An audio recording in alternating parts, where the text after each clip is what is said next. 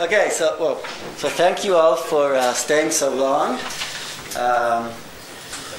For those who heard me speak in London, you might be wondering why I'm talking about Infomax. So I'll spend it's very different from what I usually work on. So I'll spend the first 25% of the talk just giving you some motivation for how I got to work on this. It's related to a project I've been involved in on something we call computational photography, so I'll explain a little bit about that. So really our goal was not to, we just wanted to use Infomax. We didn't want to invent anything new, but we ended up rather proving some what we found to be very surprising theoretical results on Infomax. I'll show you some experiments that actually support our theory and talk about what I think are the implications of our results for computational photography and computational neuroscience. So what is computational photography? Computational photography, it's a new subfield of engineering, computer science, optics, which talks about designing new cameras. And what makes it different from traditional cameras is that the camera captures measurements, not images.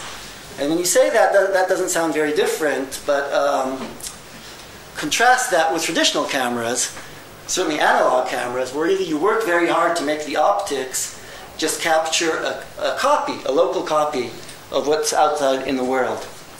So it's really an analog of the signal.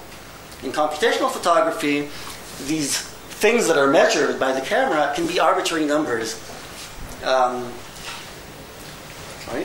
Because before you develop the film, you're actually going to put a computer in the loop. So whatever these numbers were that were captured, there's going to be a computer here that will sort of decode these numbers and give you a photograph in the end. Let me show you some examples of what people can do today in computational photography. This is work of my former student, Anat Levine, who was trying to solve the problem of motion blur. So you know, if you take a conventional camera and take a picture of a scene like this, everything that's moving will be blurred. And people can work very hard on reducing the exposure time. That's one way to reduce blurs. You can try to capture the scene with a very small exposure. But then you don't have enough light. There's all sorts of other problems. Their camera actually makes it that everything is blurred, the static part and the moving parts. And that's terrible from the point of view of a conventional camera, because if what you display to the user is what was captured, having everything blurred is bad. But because there's a computer in the loop, what they can do is take this output and then run an algorithm on it, and then everything is sharp. So these are the kinds of things, once you start exploring the space of computational cameras, where what is measured by the camera is not necessarily an image, you have a lot more freedom in designing the camera.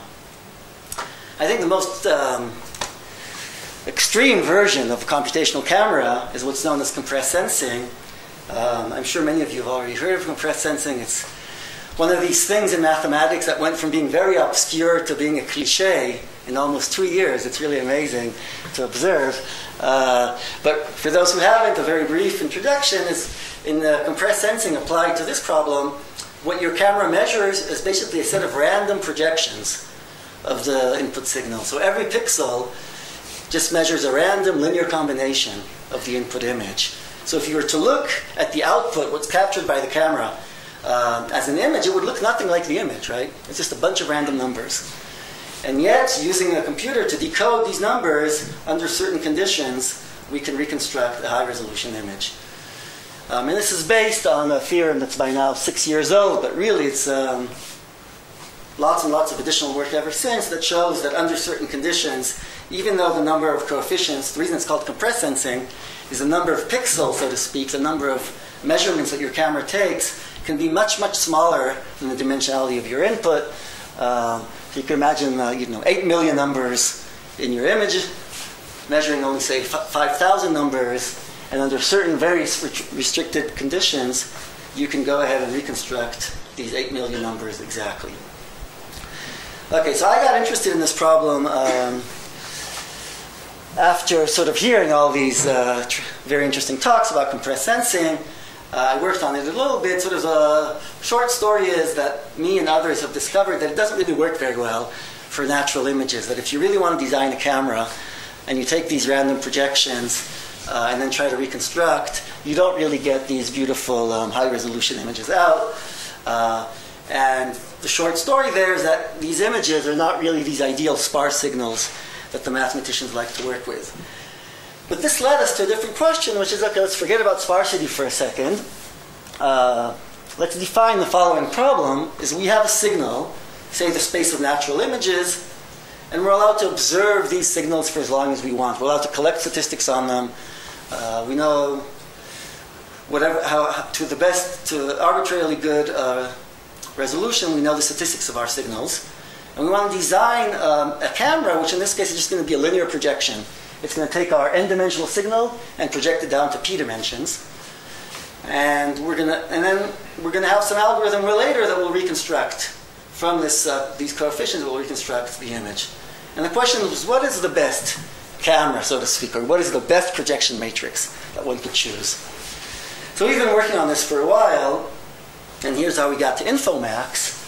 We said, well, a very reasonable criterion is that whatever this measurement should do is it should give us measurements that are maximally informative about the image, that the mutual information between the measurements and the input image will be as high as possible. So I'm sure many of you are familiar with the Infomax principle. It was actually presented at the first NIPS meeting, 1982, by Linsker. In earlier versions of this go back to Barlow, and if you want to go back earlier, maybe it's even Helmholtz. But this idea of efficient coding says that basically the goal of early sensory coding is to maximize the information between the neural representation and the visual stimulus. So unlike in computational photography, we as human beings or biological organisms, we don't need to reconstruct an image out here. But we still want our measurements to be as informative as possible about the visual world. And so our thought was that we could use the results in computational neuroscience about the Infomax principle in order to design the best cameras. So whatever is the solution to the Infomax problem for biological organisms, you would expect would also give us a hint about how to design good cameras or good sensors in engineering. So specifically, we expected that in the end, the optimal camera, the Infomax camera, would have receptive fields that look like Gabor functions. That was our hypothesis.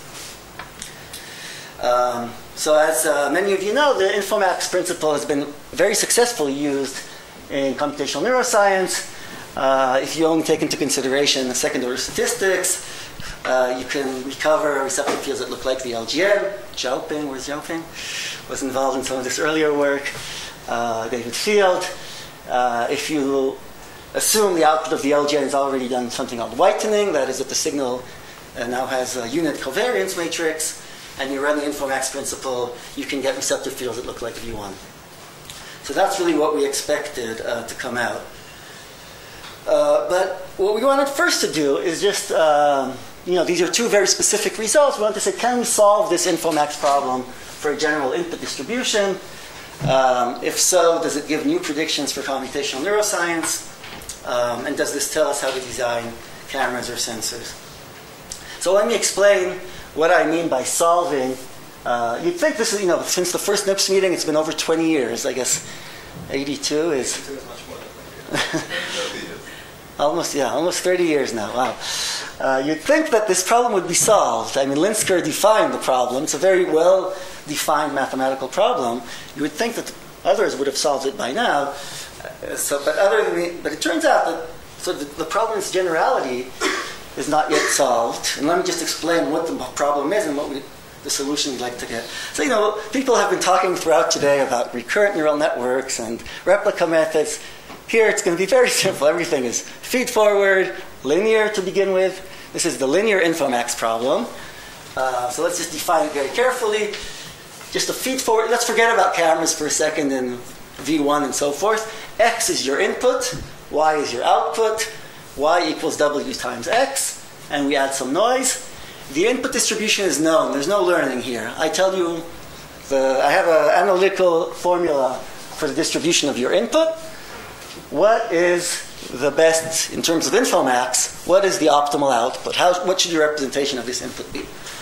And best in the sense of information, but unlike Peter's talk, this is Shannon's information, or mutual information. And of course, the ideal W, as Linsker said, it maximizes the mutual information. And since the Shannon information is this difference of entropies, saying that we want our representation to be maximally informative about the outside world is equivalent to saying that given the representation, we have the minimum amount of uncertainty about the world. Or alternatively, since this doesn't depend on your representation, we want our representation, given the statistics of the world, to have maximal entropy. If your representation is always saying the same thing, regardless of what's going on in the world, it's obviously not very informative. You want to maximize the entropy of your representation. Yeah. It's just playing a formal role. Excuse me? It's either the noise just playing a formal role to make it well defined. Yeah, actually, I'm going to take the limit as the noise goes to 0 very soon. Although it is also interesting from the engineering standpoint, the result ends up changing as a result. You get different optimality principles depending on the amount of noise. But we'll be interested mostly in the 0 noise limit to begin with. Peter? Okay, and then there's the nonlinear Infomax problem. It's the same thing, but you're allowed to add a sigmoidal nonlinearity on top. So, it's a very well-defined problem. Everything is linear. You'd think we have a solution by now. What's known? Oh, first of all, about the linear case. You have to normalize that. Yes, this is exactly. You need some constraints. In the linear case, you need constraints. Because you can trivially maximize the information by taking some W and multiplying it by a large number. And sort of a natural constraint is a power budget. So the total sum of your synapses, so to speak, has to be constant. This turns out to be equivalent to requiring that W be orthogonal. It's not trivial, actually, this proof, but it ends up being the same. So basically, really the restriction is the total number of the total energy in all your synapses. The sum of the norms of all the rows of W is less than the constant, and this implies essentially that W is an orthogonal matrix, that your filters, so to speak, or your receptive fields are orthogonal to each other and have the same norm. Okay, so what is known so far about Infomax? So again, the Linsker posed the problem and proved also a solution for a very specific case. In the linear case, one more restriction I didn't say, of course, that in the linear case, W has to do some compression. That is, the dimensionality of your output has to be less than the dimensionality of your input. Otherwise, just take a full matrix and you preserve all information. It's not very interesting. But if you are forced to reduce the dimension, what's the most informative representation of your input? And Linsker showed that if the input is Gaussian, then the answer is PCA. That is, you should project onto, if you have P dimensions, you should project onto the P principal components.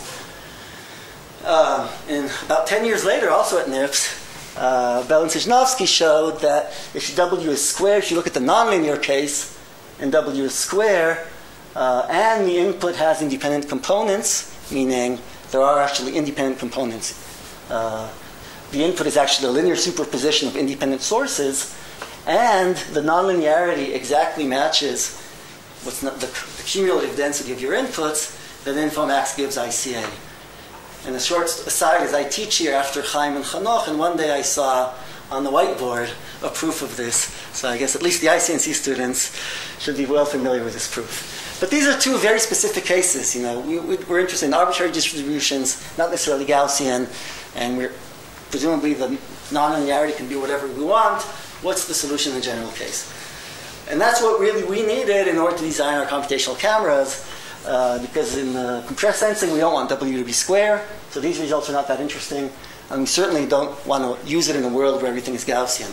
We're interested in these highly non-Gaussian cases. So what is the solution for this most general case? Okay, so surprisingly, this sort of, I think, goes well with Larry's talk and some other talks today.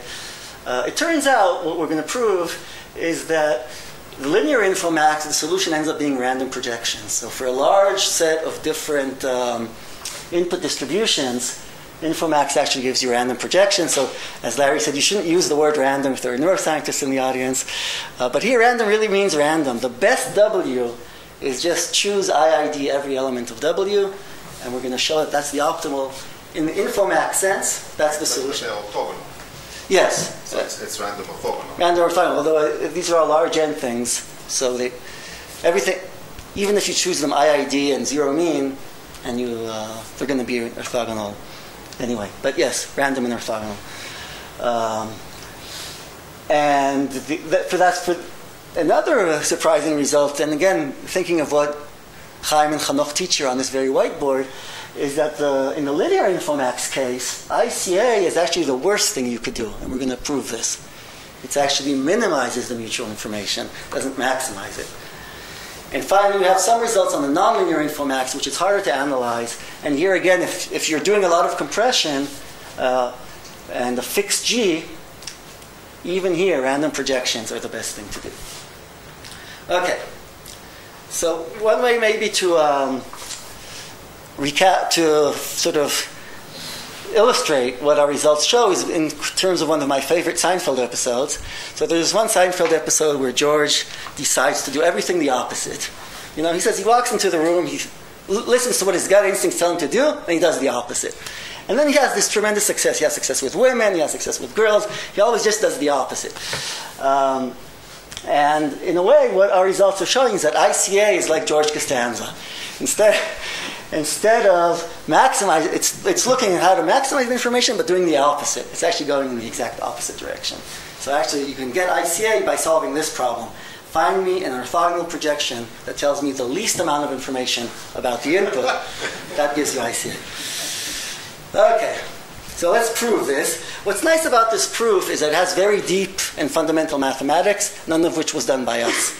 So there's a very trivial, I'll give you some very simple argument, and then all the deep stuff was done by mathematicians earlier. Okay, so the proof is, the simple observation is that if you're this is all for a white input, I should say. So again, if you have non-white input, like then often, then if the second order correlations are taken into account, often PCA is the best thing to do. But let's suppose that you've whitened the input, so there are no longer any second order correlations. And now we're going to solve. This is the setting which I'm going to talk about. What that means is that the covariance of Y is the identity, because W is an orthogonal matrix, X was white, Y is also going to be white. So what's the maximum entry distribution subject to a covariance being I? Well, that's a Gaussian. That's a very standard result, that the maximum entropy distribution that has unit covariance is the Gaussian. So really, if you want to do Infomax, you want to find a projection that is as Gaussian as possible. And again, I have to bring up George Costanza here, because there's 20 years or 30 years worth of research in statistics that says if I have some high-dimensional data, find me the projections that are most non-Gaussian. Because those you would think, are the interesting projections. Well, that's fine. They are interesting, but they're the least informative ones. So if you do projection pursuit or ICA, you're really trying to find the least informative projections. But this problem, not that many people have worked on. How to find the most Gaussian, that is, find me a distribution that no matter what the input looked like, when you project it down, it's going to be this Gaussian. And that is the Infomax solution. Okay, now we come to this deep mathematics, which was not done by us. There's a lot of very interesting work on the properties of random projections, which basically show that if you take some arbitrary input distribution and take a random projection of it, again, a random orthogonal matrix, then Y will be Gaussian. But it's sufficient condition. Yes, there are other ways to make it Gaussian. What? There are other ways maybe to get it to be Gaussian, but the random is the best you can do. You can't do any better. What? Because what is the statement about the optimality of random? Okay, so we just say that it's Gaussian in the limit, but many things will also make it Gaussian. So I mean, it's a center limit theorem, so you can just sum them. It also will be Gaussian. But you they're uncorrelated. Yes, you need p dimensions, not just one dimension. You need it to be jointly Gaussian. They're independent.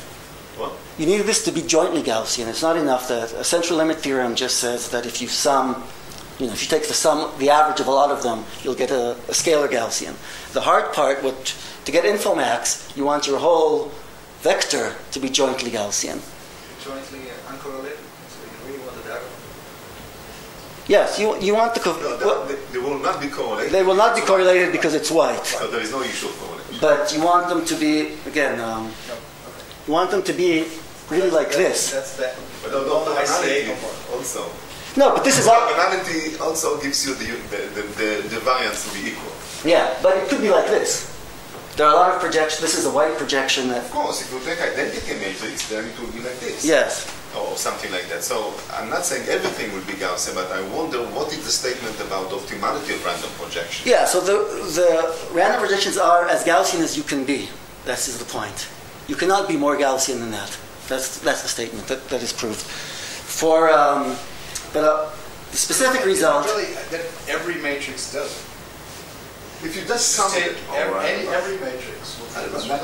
But you want them also to be... You want them also to be orthogonal. It's not if you sum. But I'm asking, what is the precise statement about the optimality of random matrix in this sense? Yes, okay, so let me say this again. So first of all, these mathematical statements basically show that as long as the number of projections is less than square root of n, okay, grows slower than square root of n, then as both the dimension and the projection dimension go to infinity, then random projections will be perfectly Gaussian. And you can't be more Gaussian than that. That is, the KL divergence between the distribution of y and a Gaussian will go to 0.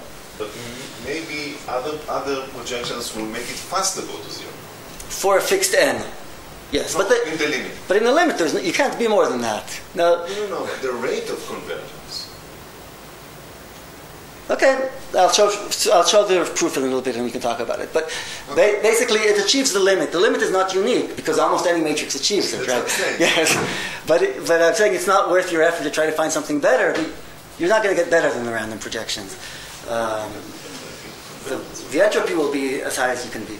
Okay. The other result is for this nonlinear case. So basically, this is the Bldg result. Bldg mostly talked about the complete case, when the number of dimensions is equal to the number of sensors. The proof actually can be easily generalized also for the undercomplete case as well.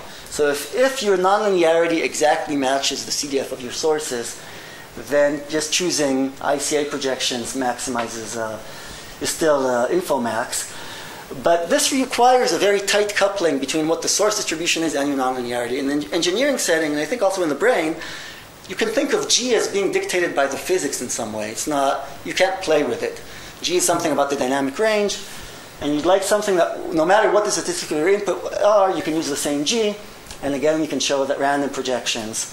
If you choose G to be an error function, that is a CDF of a Gaussian, then no matter what your input distribution is, you can get the nonlinear Infomax solution using random projections. Oops, so I'm missing an answer to Chaim's question. Oh, this one, sorry. One interesting thing is all these previous results from the 70s show you only hold for a relatively small number of projections. That is, there's a limit on how many projections you can do and still be Gaussian. And this kind of makes sense because if all the projections are Gaussian, that means the original signal were Gaussian, right? That means your original signal was jointly Gaussian. So there's an upper limit, this sort of square root of D projections that you're allowed to take. So what we do here is we can also show that even if you increase the number of projections, then you can no longer achieve Gaussianity, but we can still show that random projections optimize the entropy. That is, they achieve an upper bound on the entropy, and ICA minimizes the exact same approximation. I'd be happy to talk more about this later, because to prove this, we have what we think is a new approximation for the joint entropy of Y.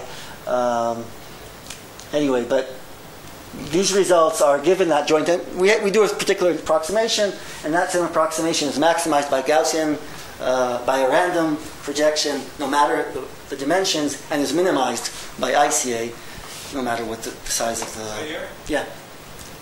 All this discussion so far would seem to indicate that random projections would refine natural scenes. Are you going to tell us why that makes sense? Why doesn't Yeah, this is important. I said this, I'll say it again. This is all for white input.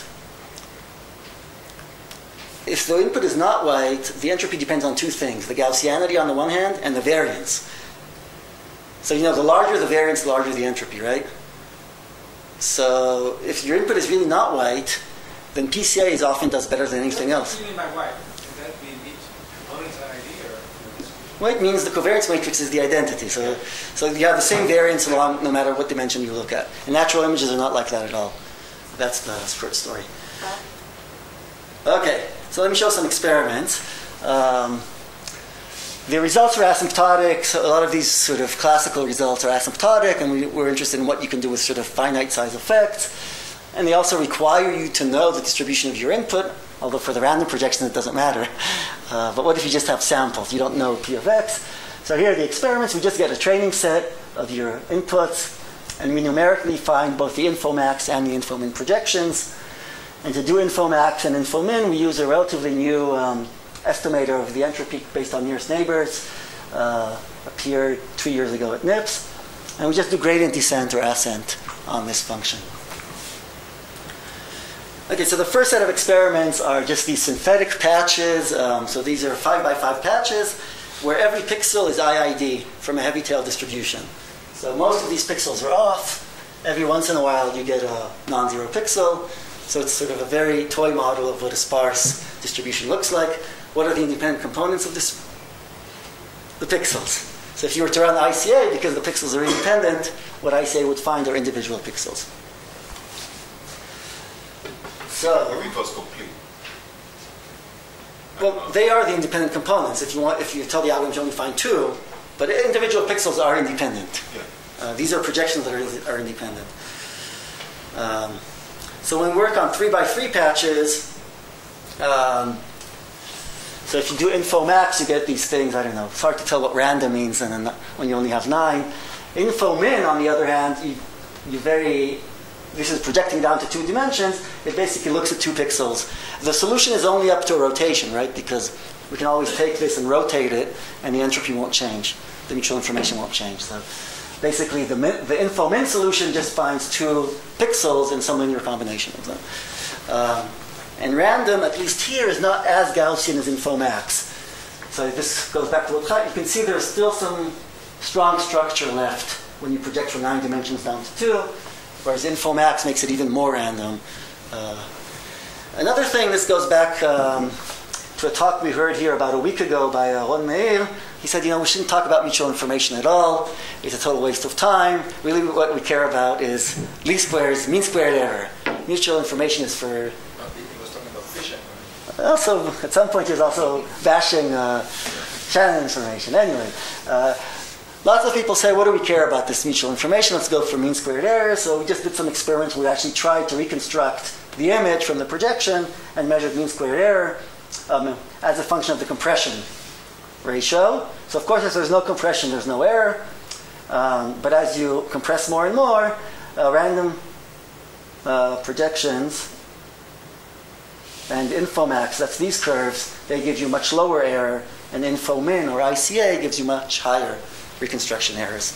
So unlike, in many cases, mean squared error and mutual information give you totally different predictions. In these cases, in all the experiments we've done, it's the same. The projections that are good in terms of mean squared error are also good in terms of information. So that's for 9 dimensions. If we go to 49 dimensions, you see that the difference between Infomax and random really goes away. Already here, random projections, you can't really do much better than that, and the curves really line up. But still, Infomin just finds a pair of pixels, or ICA. It's the same as ICA. Okay, this is sort of fun. Now we take whitened 7 by 7 natural image patches, and we ask what are the most informative projections for the take the output of the LGN, and now we train an Infomax thing to maximize the information between the output and the LGN output. This is the same as is this something new, or this is the same as exercise as the previous line? But these are real images, real natural images. I see, but white. White and natural images, yes. And now you see that Infomax learns random projections, random looking projections. Again, there's a difference in, this is the information here. So it's a little bit better than purely taking the matrix to be random. Infomin finds these oriented, localized things, very similar to what you get with ICA. And this is a 7 by 7 patches, so you can't see the Gabor structure very well. The reconstruction results are the same. Again, as you compress more, the Gabor filters give you the worst possible reconstruction. And here is the George Costanza ICA algorithm.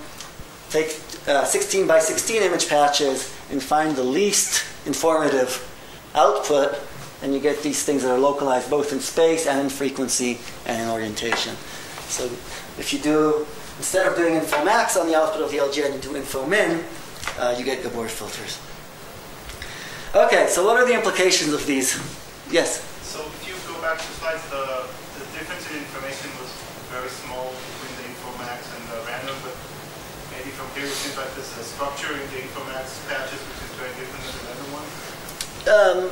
Okay, there might be some... One thing is the Infomax one we rotate, the solution to Infomax is only given up to rotation. So I don't remember how exactly we choose the rotation, so it might be that we're trying to maximize some structure to see there. But it does look to be, for 7 by 7 patches, I mean, this difference is significant. I mean, even if you repeat the experiment over and over again, random patches don't get this number.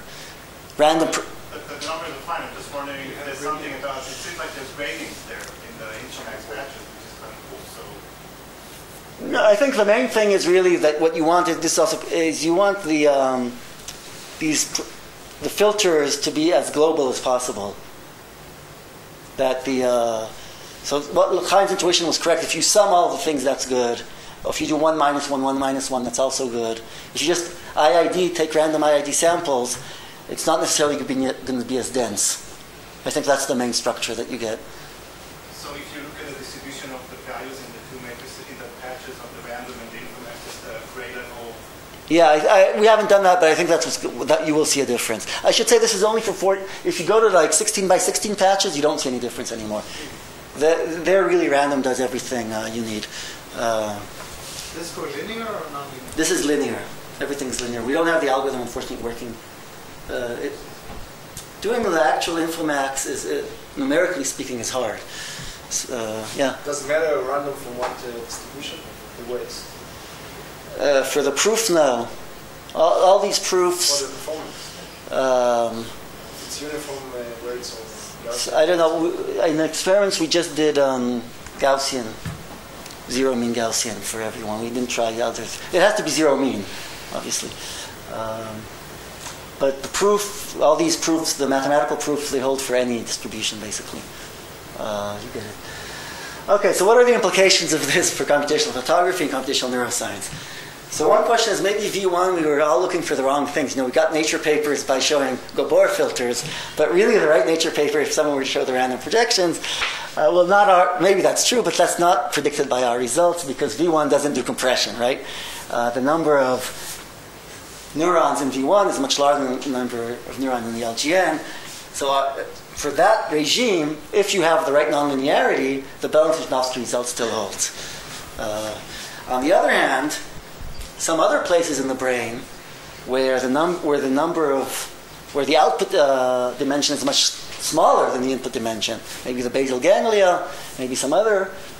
If you believe in Infomax, then this would predict that in some brain areas you might very well see, this would predict that you should see somewhere cells whose receptor fields are basically random, if you believe in Infomax. So I think that's an interesting prediction that would be fun if somebody could test.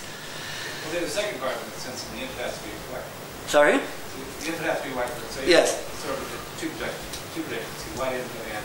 Yeah, but I think doesn't the thalamus do whitening in all modalities? I don't know. Ish. Okay. Yes. I was assuming that whitening was already taken care of. You didn't believe in the papers. Yes. Okay, well, what about computational photography? This goes back to Peter's question earlier. So you hear all these talks about random projections for cameras, and that's true also by our analysis.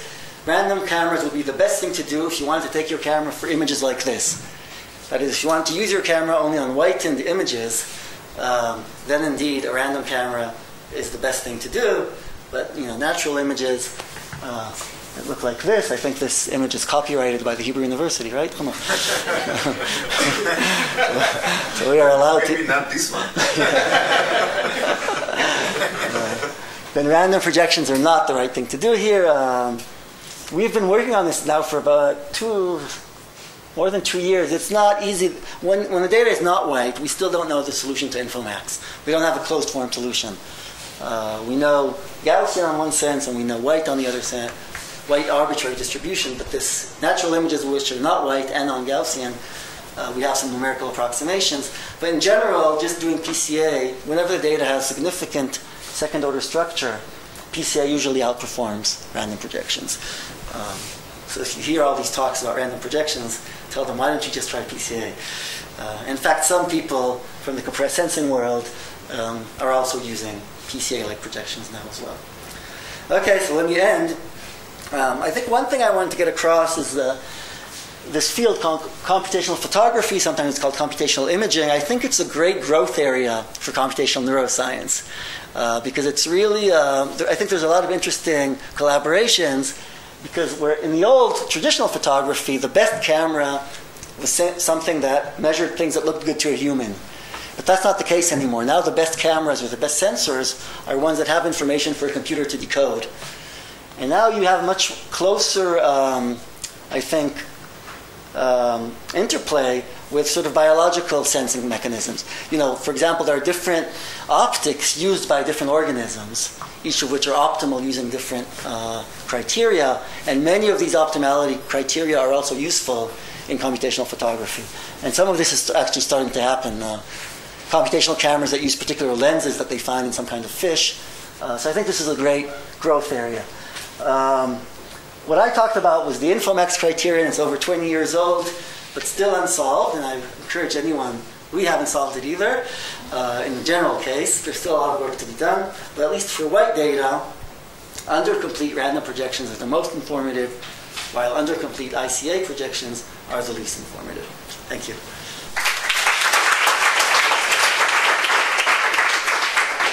I have a question first. So obviously, Infomax is the wrong criterion. And you want something which carries the relevant information, not everything. And only these things which are really important for behavior, whatever they are. And we know already that how to do Information bottleneck is the solution. Information bottleneck. And if you do it for the Gaussian case, as you know well, you get the CCA, not the ICA. Yes. I just wonder if there is some sort of a tilted random projection that actually give you canonical correlation instead of PCA. That's the same spirit. Yeah, I think that's a good direction to explore. You know, I think the argument in Linsker's favor is that if you have a general purpose visual area, it should be useful for lots and lots of tasks.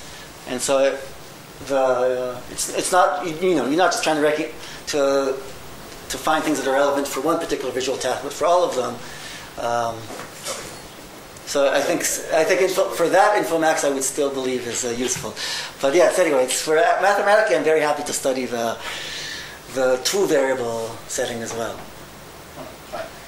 So as you said, the solution is a degeneracy because you can always invert to rotation, the cost, right?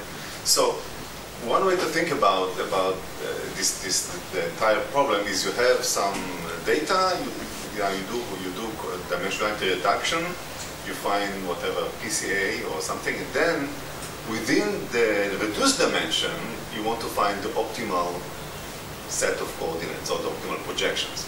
So if I follow this argument, then I would say, okay, fine. So you found the optimal dimensionality reduction solving, you know, so it should be compared to PCA, and you are saying this random projection is the optimal one. Because the data is white, PCA is not going to do much. Exactly. And now the point is, but what next? After you did this dimensionality reduction, we would like to find what is the unique solution, the optimal unique solution, and then you will find again ICA.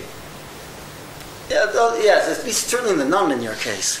Well, the nonlinear. You have to introduce something, otherwise there is nothing else to do. But yes, you add nonlinearity and so on, but then you will get back into ICA. No, but one thing to remember is that if if the random projections really made everything Gaussian, No, but that's I'm not talking about that. then the ICA has nothing left to do. I know, but not infinite brain. But I'm saying this is exactly the mixing of the ICA. The ICA assumes that the signal is almost Gaussian, but not exactly Gaussian, because it's a linear mixture of things which are not Gaussian. And that's precisely what you have after your projection. You have something which is close to Gaussian. But not exactly, yes. Not exactly. And now if you want within this to do the ICA, then you will do ICA to uncover the... Yeah, could be. But at least we have on a nonlinear thing, we haven't done a lot of work, not as much as we'd like. But it looks like the random projections already they make things as independent as you can make them anyway. Because again, if everything were Gaussian and they're uncorrelated, then they're also independent. But then there is no question that ICA is irrelevant, because you are saying that the input was not Gaussian. Yeah. It's surprising how Gaussian you can really make things, even if it was very non-Gaussian to begin with. These random projections don't leave ICA a lot of work to do. But I'm not advocating that we stop teaching ICA.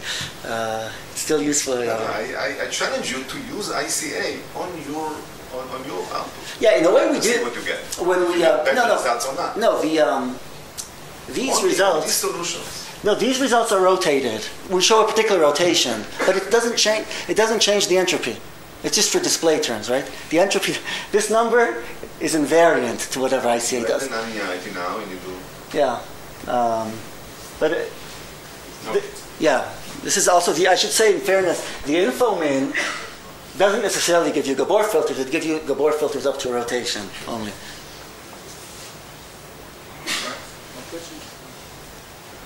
All right, thanks.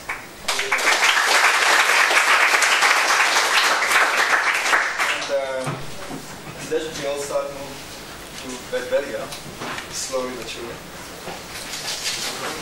Thank you for coming.